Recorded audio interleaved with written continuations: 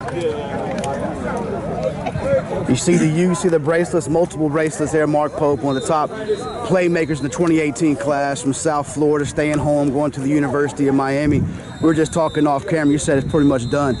Your recruitment's over with. There are some other schools still trying to come at you. Who's still trying to communicate with you and get you on their campus? Nebraska, a couple schools, Nebraska, Florida, Georgia. You made it sound like your heart's pretty set on Miami. Is that pretty accurate? Yeah. Well, what makes Miami? Obviously, it's the local school.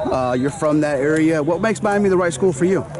Just staying home, putting on like where I'm from. You know, just put Miami back on the map. Well, yeah. What's your thoughts? I mean, Mark Richt, 1 year into his tenure as the head coach at Miami, his alma mater. How's he changed the program in that short time? Coming off a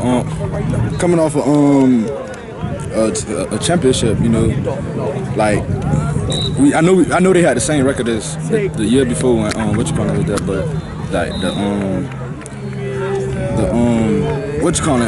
atmosphere around the school was better when he came.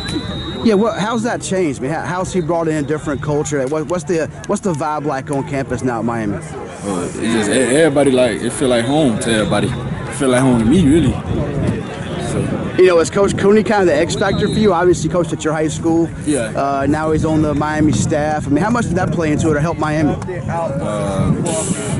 I mean, like growing up, I'm straight. Be straight with everything, my work, my classes, everything. While he there. What are they getting in you as a player? What do you bring to the table? I say fast, explosive, great hands. I just say like another Stacey Coley. Another Stacey Coley, obviously a big-time player coming out a few years ago.